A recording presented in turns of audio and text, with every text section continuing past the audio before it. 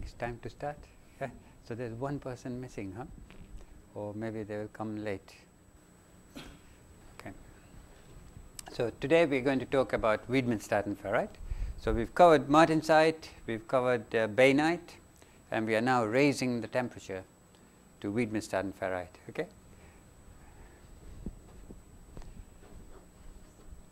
So notice that I've identified Widmanstätten ferrite to be in the displacive transformation curve, okay? And we'll review the evidence which suggests that. So just to remind you, the difference between a reconstructive and a displacive transformation is that if we have a mixture of two different kinds of atoms, in a displacive transformation you have a one-to-one atomic correspondence between the parent and product lattices, okay? And because you change the pattern in which the atoms are arranged, you get a macroscopic change in shape. Yep. And that macroscopic change in shape is large, so you get a lot of strain energy. So this is a strain energy dominated transformation, and furthermore the composition of the product phase will not be that given by equilibrium, because there is no diffusion of atoms during a displacive transformation. In a reconstructive transformation, you break all the bonds and you arrange the atoms into the new crystal structure, but you maintain the external shape. Okay? And you can imagine a reconstructive transformation happening in two stages. Okay? First is you displace, then you take this triangle here, transfer it onto this side, and that is the diffusion, which means that you do not get a buildup of strain energy. Okay? So it's like water freezing in a container. There is no change in shape of the container apart from a volume change. And at the same time, there's an opportunity to diffuse atoms, to partition atoms between the parent and product phases to locations where they prefer to be. Okay? So there's a mixing up of atoms, and therefore there's no atomic correspondence between the parent and product phases. So these are the two kinds of transformations that I've talked about, and you can describe them in a slightly different way. Yeah? Many of the men over here have done military service, right? When you're standing in a line and you're ordered to board a bus, you do so in a disciplined manner. You don't rush towards the bus and just occupy any space you like. Yeah? So this is like a queue of soldiers, and when they board the bus, they board it in exactly the same order.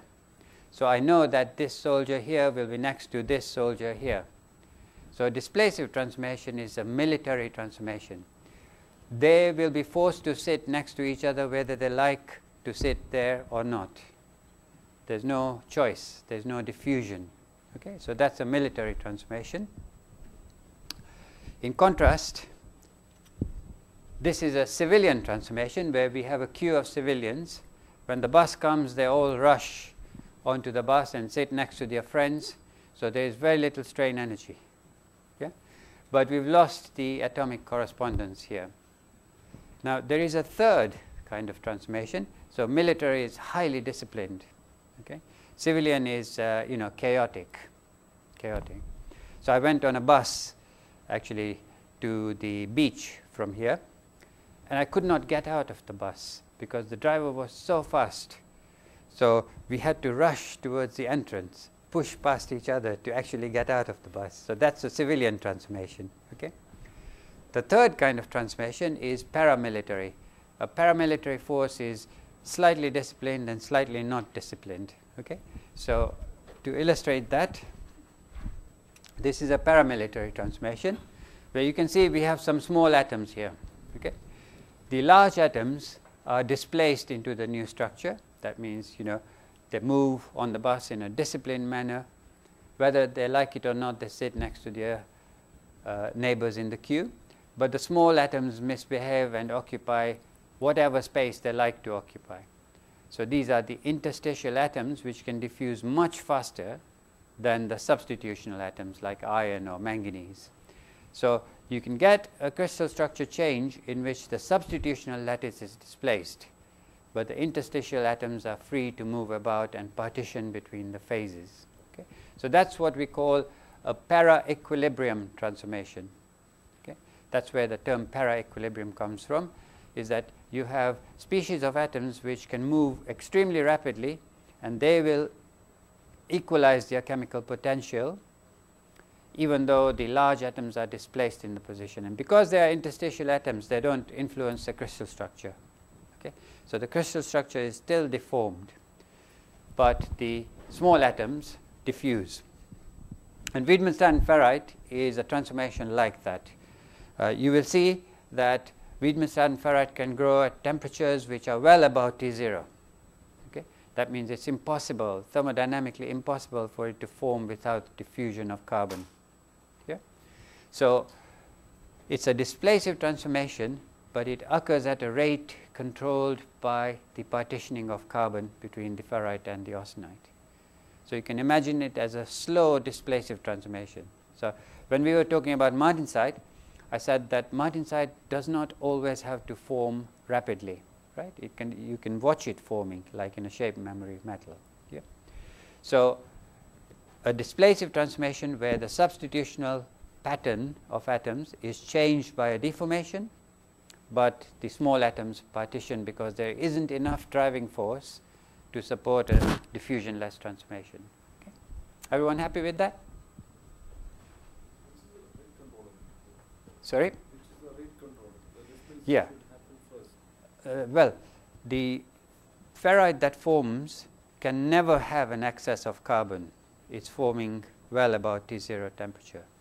So the displacements must occur at a rate controlled by the partitioning of carbon. Yeah? We will go into that in more detail shortly.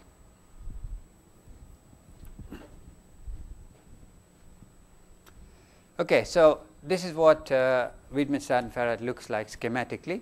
You have your austenite grain structure, and these are thin wedge-shaped plates which grow from the austenite grain boundaries. Okay? When they grow directly from the austenite grain boundaries, they are called primary Widmanstatten ferrite. But sometimes you have other kind of ferrite at the grain boundaries, and they can also grow from those ferrite grains, in which case that's called secondary Widmanstatten ferrite. So this is not important. I'm just explaining to you the morphology of Widmanstatten ferrite. And there's nothing to stop them from growing right across the grain boundary. It's forming at a high temperature, so the amount of dislocation generation is relatively small because the austenite is extremely weak, right? So the dislocation density will be quite small compared with bainite or martensite.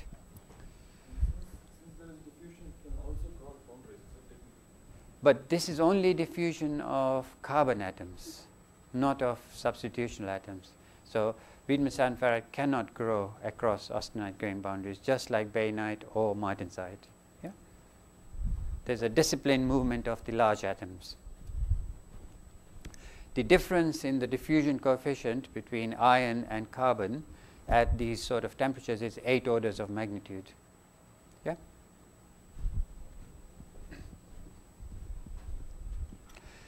Now, this is what it looks like in an optical micrograph. And the first thing you should notice, of course, is the scale, but the second thing you should notice is that the plates don't appear dark. What does that indicate? Yeah, no cementite, and there is no particular structure inside those plates. Yeah? And therefore, they etch white. Therefore, you can distinguish Widmanstatten ferrite from bainite.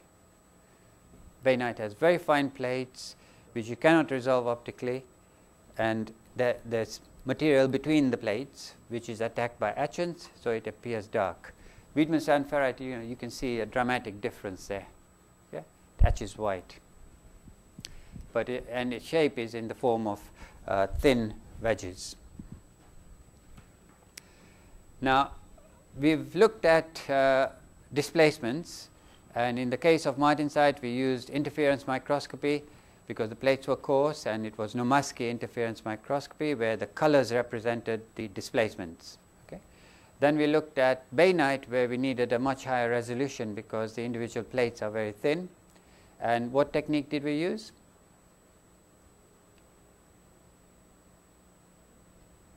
Yeah, you're on the right track. Atomic force microscopy. Yeah? Very, very simple but very high resolution technique to look at the displacements. And these are two other techniques. If you put a scratch on your sample and you have a displacive transformation, then the scratch will be deflected. Okay, just like when an earthquake happens and you've got a row of trees, they will be displaced. Yes, so if you look at images of the fault in San Andreas in the US, you can see a displacement. Yeah? It's a shear deformation. So these are scratches which we put deliberately, all right? Not because we haven't polished properly. And you can see that they are being displaced. Okay? And they are in contact at this point where we have the interface between the Widmerstatten ferrite and the austenite, which means that it's like a shear. Okay? The other technique is another optical interference microscopy technique, which is called Tolansky interference, where effectively you produce fringes. And the fringes act like scratches, so you can see that they are displaced by the formation of Widmerstatten ferrite. Okay? Right. Now, what is the magnitude of the strain energy typically associated with the shape change? Do you remember from your Martensite lectures?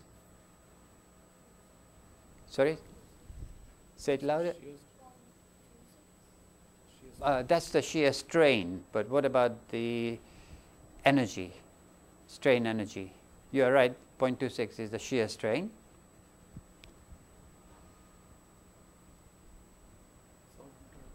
Yeah, it's quite large. It's of the order of 600-700 joules per mole, right? Now, if we are forming Widmerstatten ferrite at a high temperature, there's no way you have a driving force which is that large. So something is not right here. We are seeing displacements, but they cannot be like Martensite because the energy would simply be too large. We can form Widmerstatten ferrite even at a driving force of about 50 joules per mole, whereas the strain energy due to the shape change is much larger, right?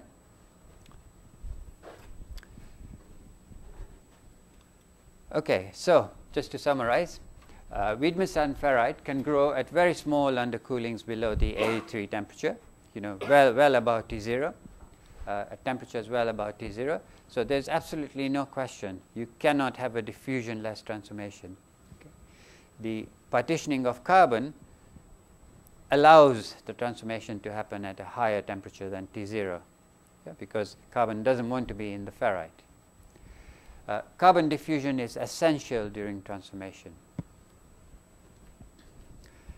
Now, how do we cope with this strain energy due to the displacive transformation? Well, this is what a shape deformation would look like if it was Martensite or bainite, that you have this shear deformation, right?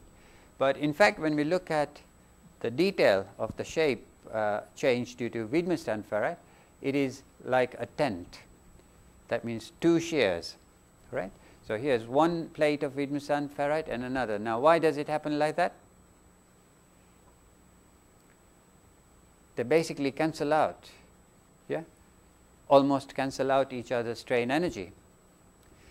And there's a boundary in between, right?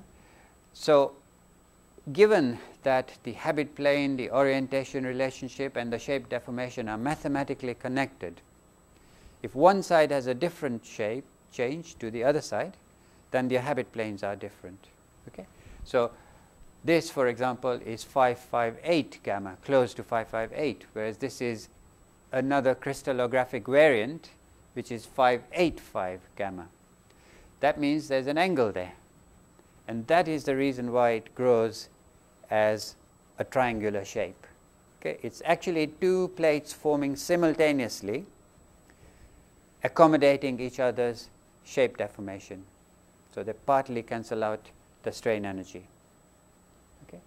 Now, is there any disadvantage of two plates growing together? Growth will be stopped. Cannot go parallel. They have to grow together. Yes, you're right. There will be intersection. Each one will stop each other after some time. No. There's no need for intersection. They both can grow, right? Yeah, what I mean is after some time, one Yeah. plate will stop the growth of the other. Okay, if they impinge. But what is the disadvantage of the need for two plates to grow together? Say if I asked you to go to the shop, yeah, you can pick your own time and go to the shop, right? One plate cannot grow. You always need a partner. You always need a partner. So if you needed to go with several people, you have to coordinate your movements, right? Similarly, you have to nucleate 2 plates simultaneously. Now that, you can imagine, reduces the probability of nucleation, right? Now what happens if you reduce the probability of nucleation? How will your structure change? To get a fine ferrite grain size, yeah, you will necessarily have fewer nuclei, and therefore the structure will be coarse. Yeah. So Widmanstaden ferrite is not good for steels. It is a coarse structure, and compared with fine structures, it has a poor toughness. Okay. And furthermore, inside these coarse grains, you don't have much structure, and therefore, a cleavage crack path can go across the plate without any deflection, any significant deflection. Okay? So the need to accommodate strain energy by 2 plates growing together and cancelling out each other's shape change reduces the probability of nucleation, because you have to form 2 of these together. Yeah? When we have enough free energy to account for the strain energy, they prefer to form by themselves here. Okay? So if we look at this, we should be able to find a boundary. And this is a transmission electron micrograph of what optically would appear as a single plate. Okay? And you can clearly see that there is a low misorientation boundary between the two. Low misorientation means a low energy boundary, because these 2 plates which happen to accommodate have similar orientation, not the same, they cannot have the same, but similarly oriented in space. So there's a low angle boundary when you look at this in a transmission electron micrograph. Okay? So the key distinction, to answer your question in the first lecture, between Widmanstaden ferrite and bainite and martensite, is that Widmanstaden ferrite requires the diffusion of carbon, and it requires the growth of 2 plates simultaneously in order to accommodate the shape change, and therefore it's a coarse microstructure, etches white. Okay? There's not much of an internal structure inside an optically visible plate of Widmanstaden ferrite. Everyone happy with that?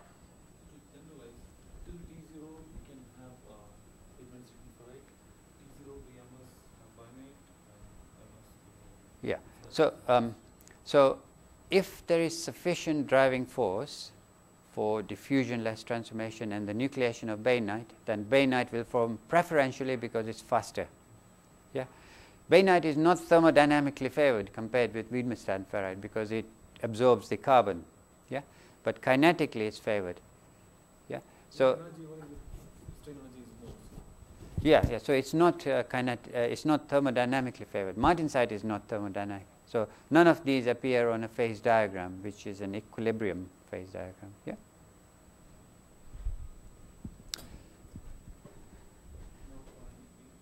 Yeah. Go ahead. Go ahead. Ask question. Primary and secondary. Yeah. No difference.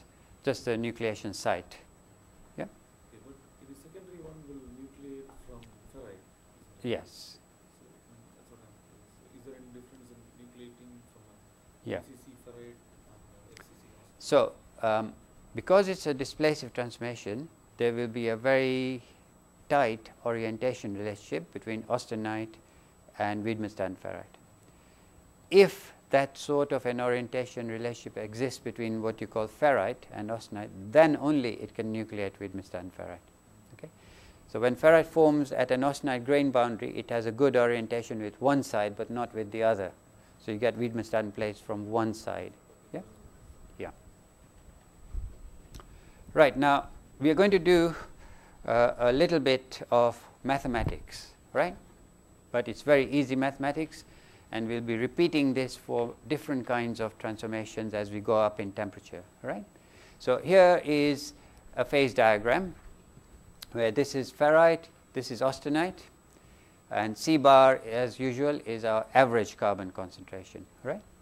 And we are looking at a particular temperature and this is called a tie line because it links the equilibrium composition of ferrite with the equilibrium composition of austenite. And the terminology here is that this is the composition of austenite that is in equilibrium with ferrite, and this is the composition of ferrite that is in equilibrium with austenite, the solubilities, right? When you talk about the solubility of sugar in tea, yeah, you cannot just talk about the solubility of tea. It's sugar in combination with tea. Yeah? So here we have ferrite in contact with austenite, and those are the equilibrium compositions of ferrite and austenite, and this is the average. So the maximum amount of carbon that the austenite can hold is this, right? So if we've got carbon being pushed ahead of the ferrite as it grows, then at the point where they're in contact, this will be the concentration. Okay, so here Z star is the length of our Widmanstatten ferrite plate, okay, the dimension. You can see that the maximum amount that the austenite can hold is C gamma alpha, and the plate can only grow further if the concentration here is reduced by diffusion along here. Okay, that's what we mean by diffusion controlled growth. It's that going down that gradient which controls the growth rate. Okay.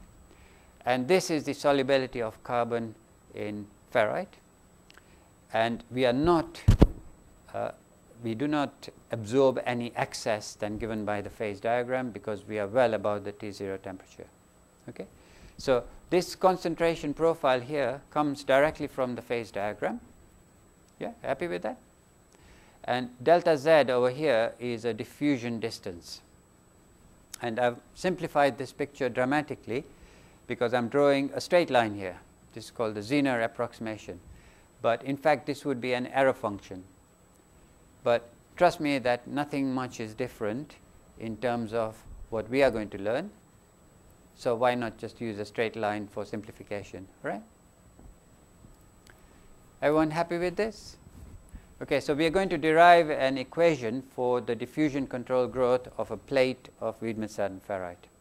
You know, how does Z star increase with time at a constant temperature? Okay, and we will assume that this concentration doesn't change. The far field concentration C bar doesn't change. You know, eventually it must change because you are pushing more and more carbon into the material. But let's assume that we are only growing the first plate of Widmanstatten ferrite. Okay. Right. So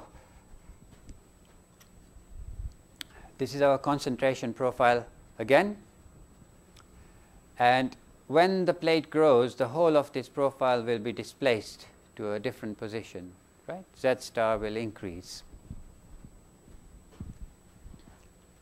like that. Yeah. So how much carbon? So assume that this distance is very small. How much carbon has been pushed into the austenite? Can you just look at that diagram and tell me? So previously, you see this region contained all this carbon, right? But it has been pushed because it's now C alpha gamma. So what's that value? Yeah. Say it louder. Yeah. Gamma alpha minus so it's this is the concentration along here, and this is the distance. Yeah, so how much carbon have we pushed?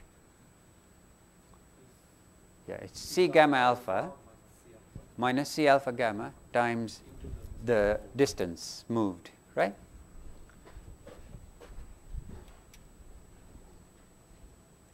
So this is the rate at which solute is pushed ahead of the boundary. It's C gamma alpha here minus C alpha gamma times the rate at which the interface moves. So Z star is the position of the interface, and dZ star over dt is the velocity of the interface, right? So this is the rate at which solute is pushed. And remember, I told you that C gamma alpha cannot be exceeded because that's the solubility of carbon in austenite, which is in contact with ferrite. So the thing that limits the partitioning of carbon is that you must take it away by diffusion, right? So this term must be equal to the rate at which diffusion happens in the austenite ahead of the interface. Okay, so let's just see. Everyone happy with this first of all? Yeah, the rate of partitioning of carbon. This is the diffusion flux down this gradient. Okay, so this is basically Fick's first law, where we have the diffusion coefficient, and this is the gradient over here. Okay, and the minus sign simply comes from the fact that this gradient itself is negative. Yeah, the carbon is decreasing as the distance increases, so the gradient is negative, right? So this is the diffusion flux from this point onwards. That must equal the rate at which we are partitioning carbon. Okay?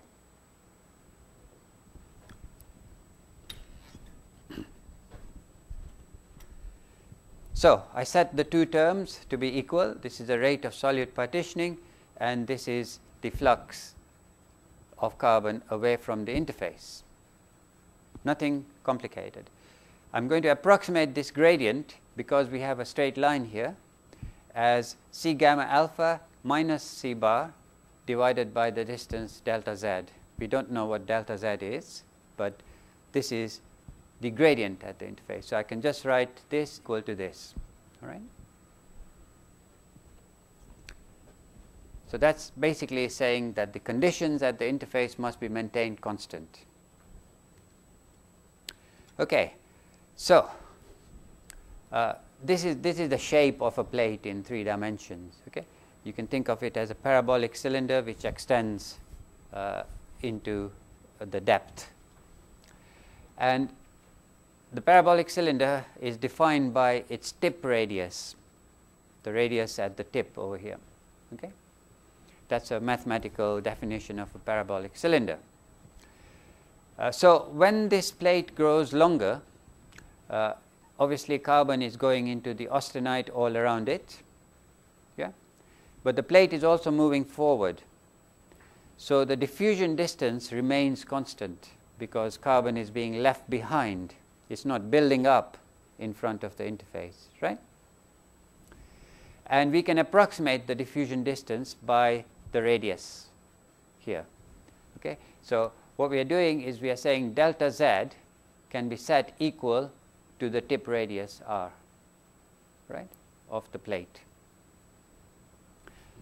That remains constant because the plate is advancing into fresh austenite as it grows and leaving the carbon behind.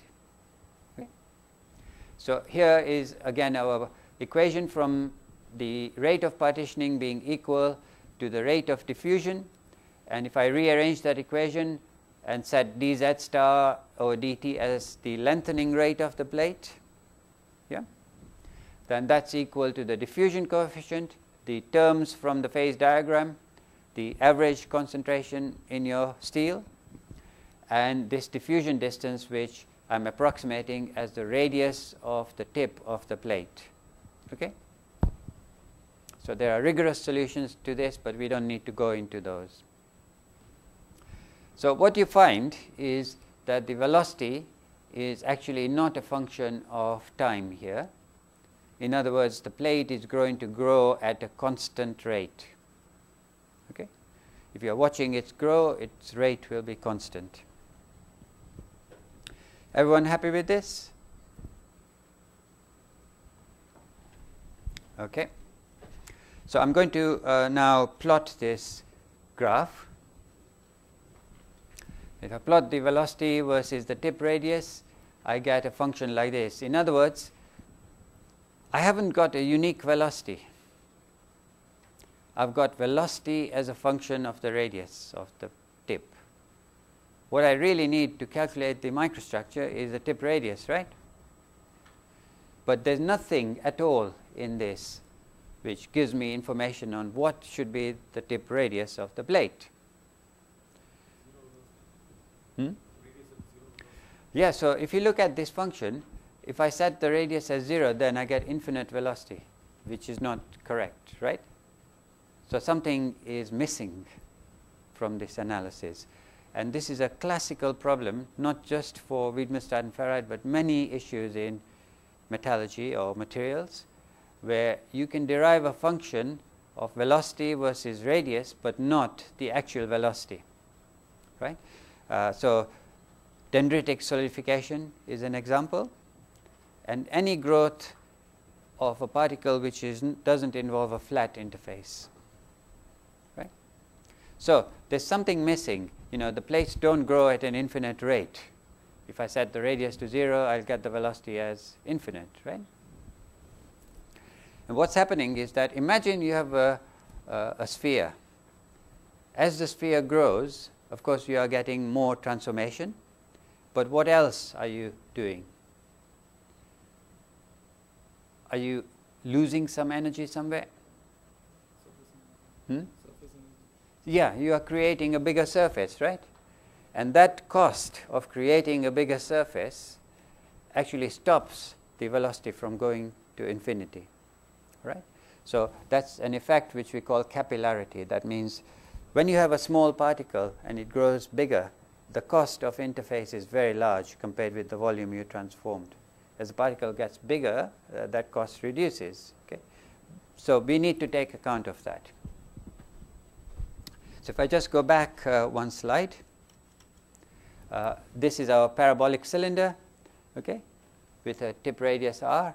And I'm just going to work out in a very elementary way the increase in area when you add one atom to the plate of Widmerstatten ferrite. All right? So very, very simple analysis where we imagine that tip with a radius r, and the plate is like this. And let's say the length here is L, and this is the tip radius. I want to work out how much the area increases when I add one atom of iron to this cylinder. Okay? So I need the change in area as a function of radius, and I need the change in volume as a function of radius. And then I can find out the change in area when I add one atom. That means the volume of one atom. Okay? And then if I multiply that by interfacial energy, that tells me the free energy cost of creating new surface, right? Interfacial energy times the change in area when I add one atom. Okay, so I'll go through this step by step. Very, very simple geometry. Tells me that dA by dr is 2 pi L, because, you know, the circumference there is what? 2 pi r. Yeah. So if you differentiate that, you get 2 pi r L will give us the area. Yeah. Circumference times the length of the cylinder. So if I differentiate that, I get 2 pi L.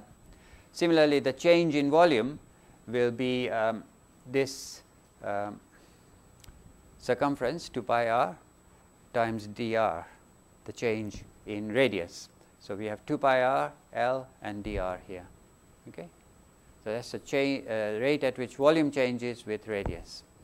So if I use these two, I get the change in area per volume is dependent on 1 upon r. Makes sense, you know, when it's a very thin cylinder, there will be a big change in area, yeah, with radius. When it's a very large cylinder, it's not much of a difference. Okay? So if I now set, what is the smallest change in volume? One atom, if I add one atom. Yeah? So if I replace this by the atomic volume, then I get the change in area when I add one atom to the material. So here it is. This is the change in area when I add one atom for a given radius. So this is exactly this equation, but I've replaced dV here by the volume per atom here. And this is just the R, and this is the change in area when I stick one atom onto the Widmerstatten ferrite. Yeah? Happy with that? Okay, so if that is the change in area, what is the change in energy? Multiply by the interfacial energy per unit area, right? Yeah. Here you go. This is the change in free energy when I add a single atom to the Widmanstatten ferrite, where that is the interfacial energy per unit area, right? And that is the cost that we must account for, and that should lead us to a function which doesn't give you infinite velocity at 0 radius. So that is the cost which we call capillarity, right, after Gibbs-Thomson, of increasing the area when you add an atom to the material. Okay, is everyone happy so far?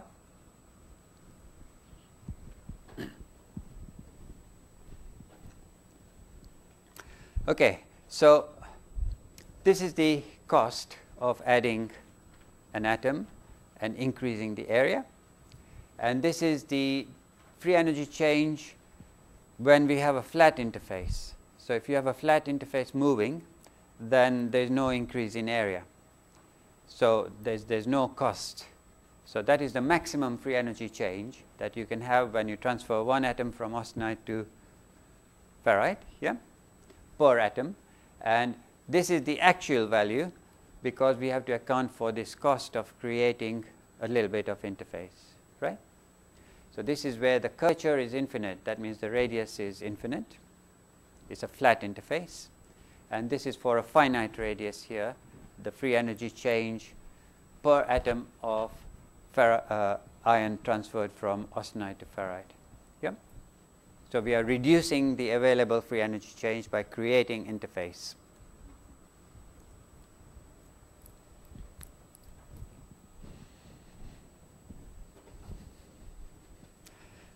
Okay, so I'm just going to manipulate this a bit.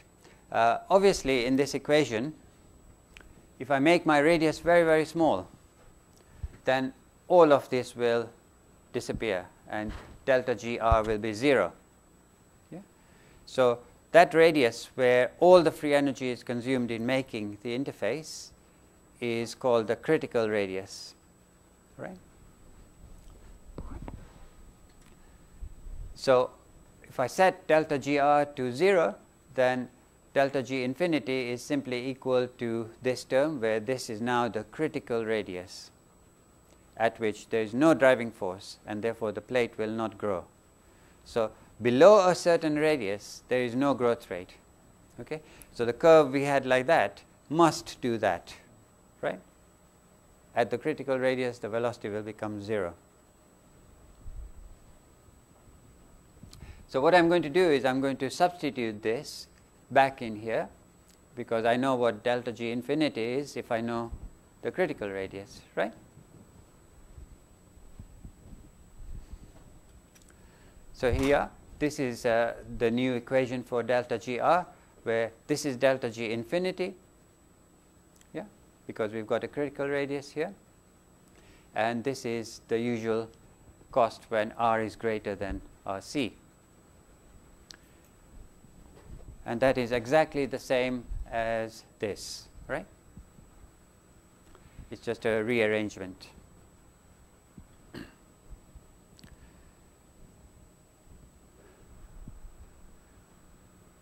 So this is the free energy available if the radius is infinite, and this is the free energy available if the radius is finite. So the ratio over here is basically telling us the ratio of the free energy of a finite tip radius to an infinite tip radius. So if I take this ratio and simply multiply it by the velocity we had previously, then that gives me the right function. Okay? So here we are. This was the equation we derived earlier by looking at the rate at which solute is partitioned ahead of the interface, balancing it with the rate at which is taken away by diffusion, and we simply scale that by this, because when the tip radius becomes equal to the critical radius, there is no growth. All the free energy is consumed in creating interface, right? So you can never get a radius which is below the critical radius. If I now plot this as a function of R, then clearly it cannot simply go up, right? It's got to go up and then down again, because below a certain size, the cost of creating interface pushes it downwards until you get a 0 growth rate at this value. Okay?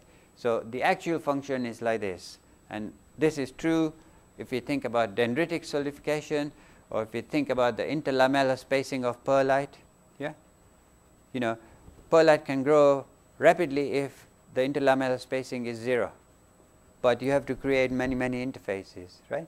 So you get exactly the same problem, that if you ignore interfacial energy, then the rate of perlite growth becomes infinite when the interlamellar spacing becomes 0. But when you take account of interfacial energy, you get a peak. Right, so we have a function here now of velocity versus radius. How would I pick the tip radius?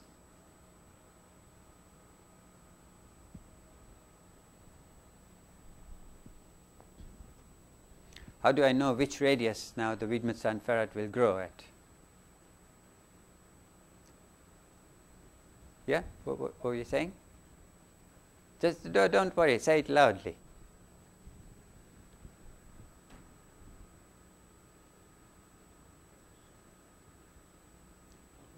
Based on carbon concentration. No, there's no carbon here. This is you know, a plot of velocity versus tip radius. If you had to choose a radius, what would you choose? I want to calculate the growth rate of Widmanstatten ferrite, otherwise I can't calculate microstructure, right? So if you had to pick a radius, what would you pick? Well, RC would give me 0 growth rate, and I know that Widmanstatten ferrite forms, right? Yeah, what did you say? The maximum. Yeah. So our natural tendency would be to say, you know, Widmanstatten ferrite adopts the tip radius, which gives the maximum growth rate. Okay. Now, fundamentally, I cannot justify that.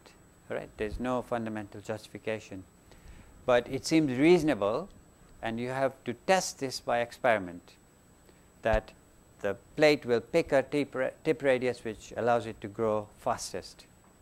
But there could be other criteria. For example, the maximum rate of free energy dissipation, or the maximum entropy production, or how stable is the interface. Yeah. Now, interface stability doesn't play a role in Widmanstatten ferrite because the shape is determined by strain energy minimization. So we are lucky. But in the case of dendritic solidification, that's not true. It's solid forming in a liquid, so there's no strain energy, right? So you have to look at other criteria as well. But if I show you a plot of the growth rate versus measured and calculated growth rates, assuming that the plate tip radius will give you the maximum growth rate,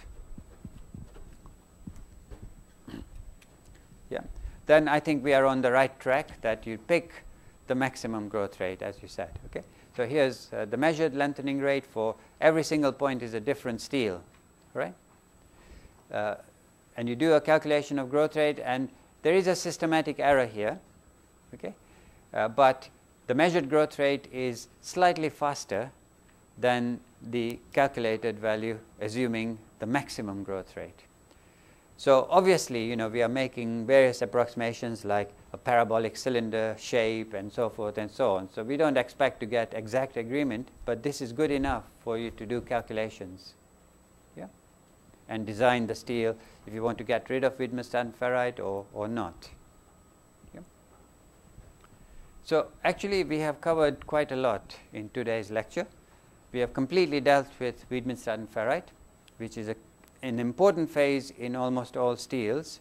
It's important in several respects. First, that it's not good for properties, in the sense that it's a coarse microstructure, and therefore it will not be as tough as a finer microstructure.